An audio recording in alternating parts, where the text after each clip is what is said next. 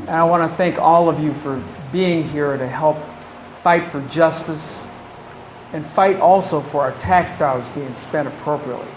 My name is Hansen Clarke, and I should say I'm Hansen Clarke, and I firsthand understand that racial profiling, unfortunately, goes on extensively here.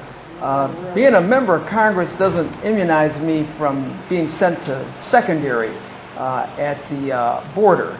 And while I can understand that because so many innocent people were killed as a result of 9/11, terrorism is an emotional issue in this country. But you and I understand, if we want our people to truly be safe, we need to target the folks that are trying to harm us. Not profile people based on their middle name or how they look. Because that's exactly what the terrorists would want, us to be diverted and have our attention diverted. The other point is regarding our prison industrial complex. I'm going to just close. But I have reached out to the Tea Party in Congress because the one positive thing is they're trying to save money. Well, I pointed out in a Homeland Security Committee meeting, all this money that we're spending incarcerating folks, when we could just take a fraction of that, and teach a young brother how to read or provide treatment for mental health or drug addiction, that we could avoid spending all that money. And for what purpose? To what purpose? To kill off the soul of someone who, many of my friends who are incarcerated, to protect themselves and to become a new man, converted to Islam. That's a blessing for them.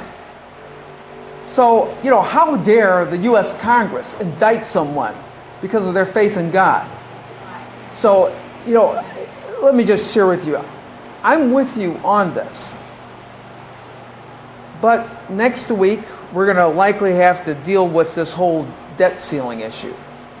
What you're fighting for today will help put this country on a stronger economic footing. And you know what I'm talking about. Let's stop spending over $100 billion in Afghanistan and redirect.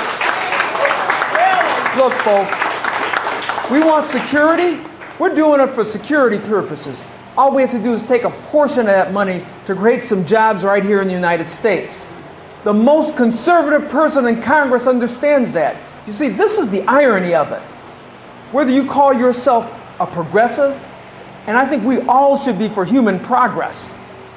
The best way to be progressive, be conservative with our tax dollars. Demand that we stop blowing our money in Afghanistan. That's outrageous. Or incarcerating our young men when they could be nourished and supported here in this country, in this city. So I really appreciate all of you coming here and taking a strong stand. Now, in closing, it's this. Yeah, I can make a speech saying I'm with you, but what does that really matter? Here's how it matters. Number one, I'm on the Homeland Security Committee. That committee has oversight over immigrations and customs enforcement, over borders and customs protection.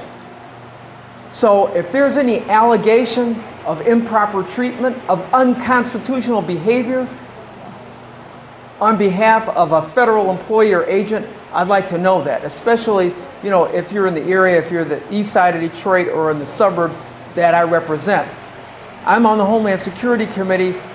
Representative Ranking Member John Conyers, who I used to work for, is on the Judiciary Committee.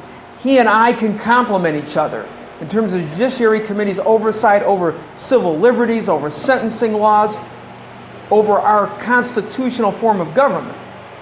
And if you talk about a violation of a Homeland Security agent, you can come to me directly on that.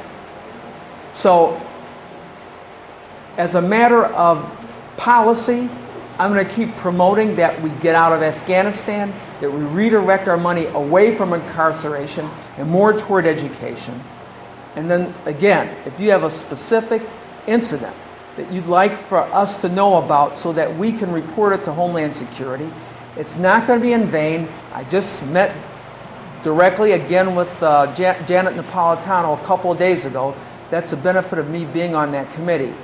We can promote justice in this country and make those ideals, and yes, there were ideals, but still those ideals that are in our Constitution, in our preamble of our Declaration of Independence, that everyone has a God-given right to life, to liberty, to the pursuit of happiness, that's all you're talking about, is that everyone should enjoy that.